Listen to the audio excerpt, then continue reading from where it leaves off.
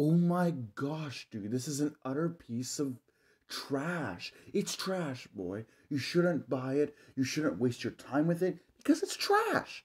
It's just trash.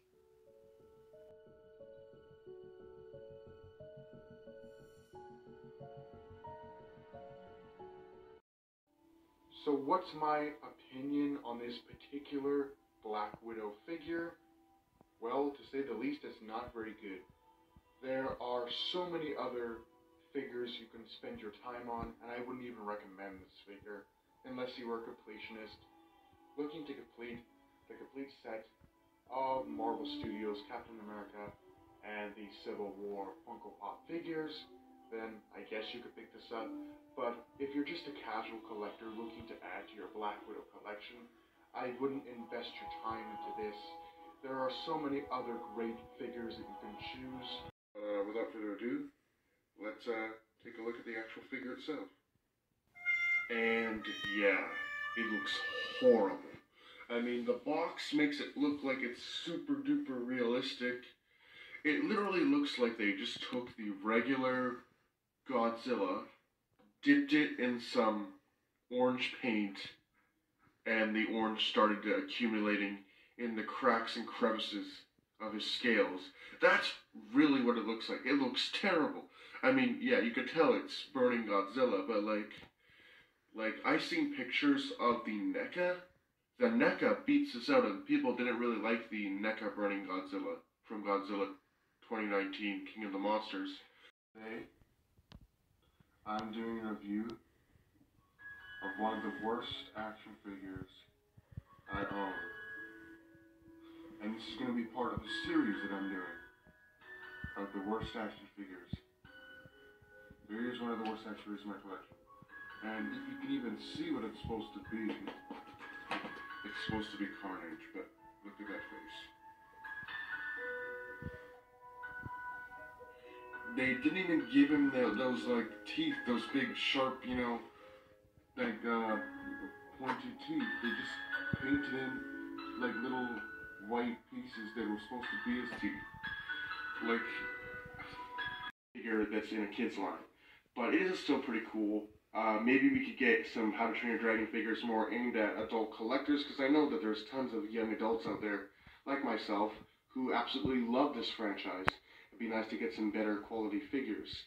But for what you get for, I'm assuming, $20, $10, $15.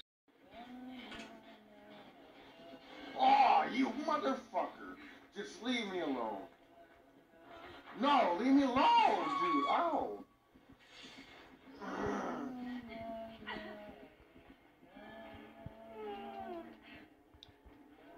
God, I hate it. I hate you so much.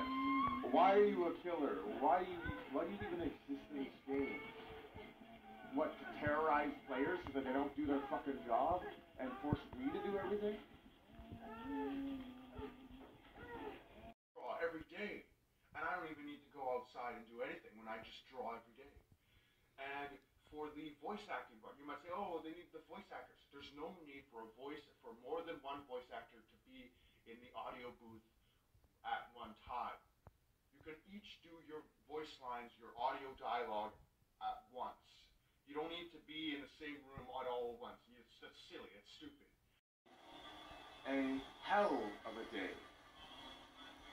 So, if you want to hold on to your life, I would suggest staying out of my way.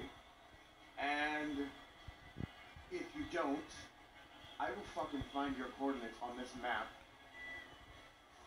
find you, and I will blow your fucking head off.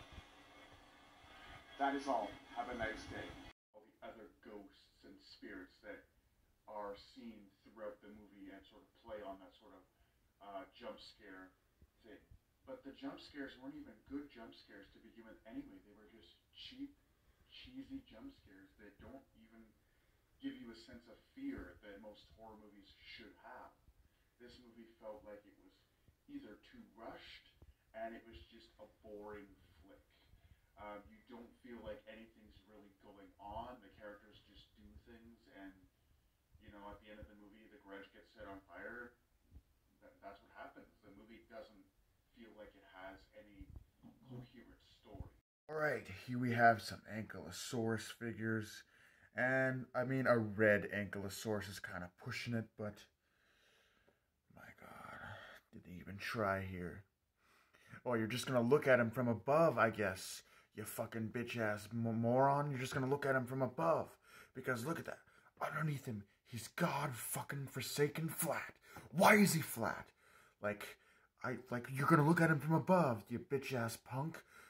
Because look at this shit. It doesn't look good. It's like, I mean, I guess that's what you get for you know, a dollar store Ankylosaurus. Shit. Absolute shit. Fuck you. Fuck you, piece of shit, purple Ankylosaurus. Like, what the hell was Chupacabra Terror?